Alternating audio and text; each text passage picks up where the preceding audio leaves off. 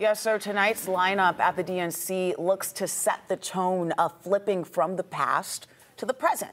And Julia Benbrook reports from Chicago on what we can expect to see tonight.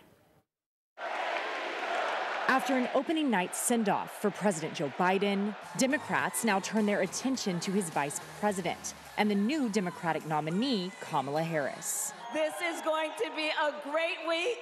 Former President Barack Obama will deliver the keynote speech on night 2. While he never worked directly with Harris, the two have crossed paths multiple times during their political careers. Nobody's better at giving these big speeches and really summoning a big emotional moment than Barack Obama. And that will be the task that he has tonight. And to do that in a way that is not about him, but about Kamala Harris and about the country, I think will be the challenge, and I think he's up for it. Also set to take the stage, former First Lady Michelle Obama. She and her husband endorsed Harris last month. I am proud of you.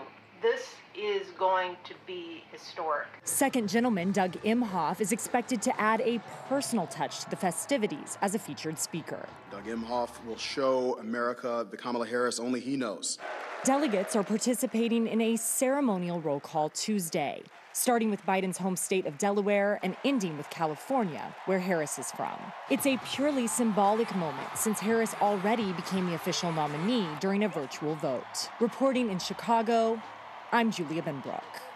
Yeah, so that's what's on deck for tonight. Coming up in our next half hour, find out how the topic of women's reproductive rights is being addressed at the DNC and how much it could drive voters in the weeks leading up to Election Day.